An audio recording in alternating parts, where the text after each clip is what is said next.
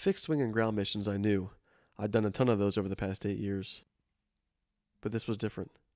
We'd added a rotor wing to our program. Our first helicopter mission was here, and I was on it. The skies were perfect for about an hour into the 90-minute flight. We noticed a massive curtain of snow up ahead. Our attempts to fly around it failed. The experienced safety officer announced from the front seat, "Take me home," and we headed back. The closer we got to home, the thicker the snow became.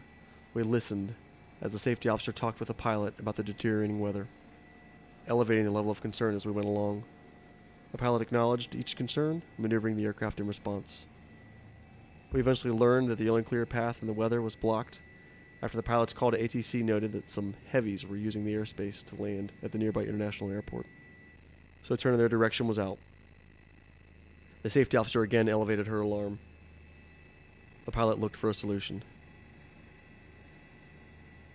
I made eye contact with my partner and pushed my microphone up above my visor.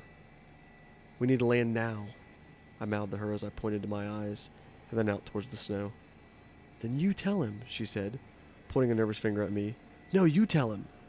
We went back and forth like this, each pointing at the other, till finally she lowered her mic and asked, "Has anyone thought about just landing now?"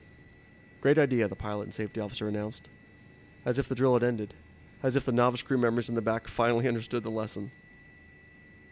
We descended toward the town below. I reflected. I remembered bits and pieces of our survival training, crew resource management, as well as the safety stories I had seen online so many times before.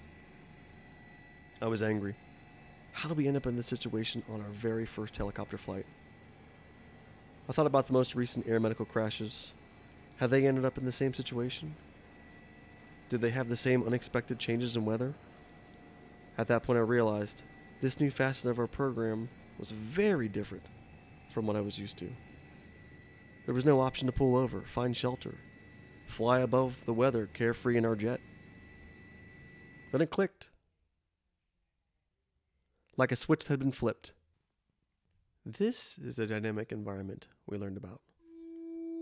The pilot and safety officer weren't just in the mood to have a conversation. They were both active participants of the flight, both relying on each other to proceed. There was no time for passive crew members.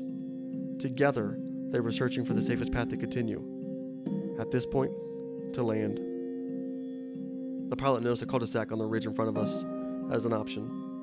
A grassy field next to a playground was a better one. As we crept over the playset and outbuilding, he set the aircraft down, shut the engines off to save fuel. Our dispatch center located our position and sent for a local fire truck to keep the crew warm on the 30-degree day. Thank God I dressed for the weather. Thank God we found a place to land.